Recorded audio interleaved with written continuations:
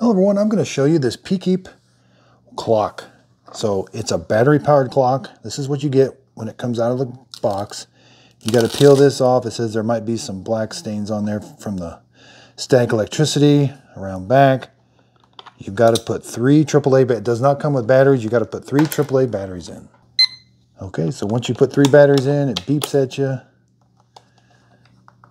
It's got a nice big display. It does have a backlight, but you do have to press this for the, it says snooze or light. So if you press it once, it does light up. And not too, so about 20 seconds, 10 to 20 seconds later, the light goes off. It does give you room temperature, and it tells you the alarm. That's the time the alarm is set. This is the current time in your house. It does have a switch here for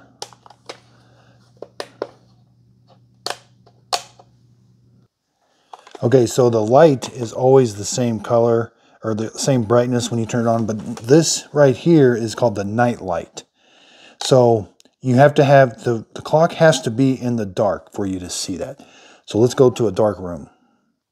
Okay, so here I'm in a dark room, and I'm going to throw that switch. I've got it on high. But see how you don't see anything yet? But once it senses the light goes out,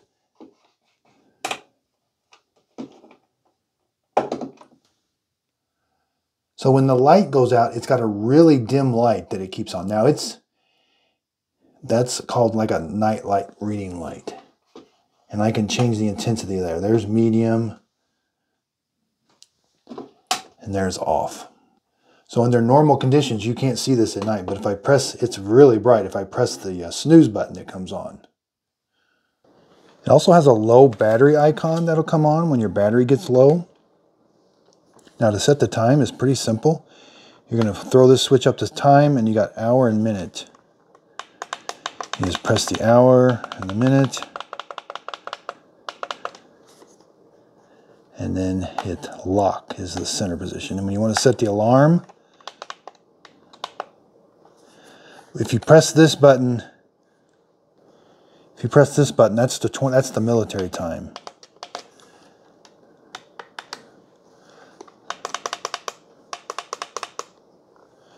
And if I want to change the hour, and then this one's the minute button right here. So I can change the hour and the minute of when I want the alarm to go off. Then I got to make sure I hit this back to lock. And then if I want to turn the alarm on, off. So the alarm has just on or off. It's not 3 position. Kind of makes you think it might be, but it's not 3 position. And there's a snooze. So it's very easy to see when you have daylight, but if you're in a dark room, it could be hard to see. Thanks everybody for watching.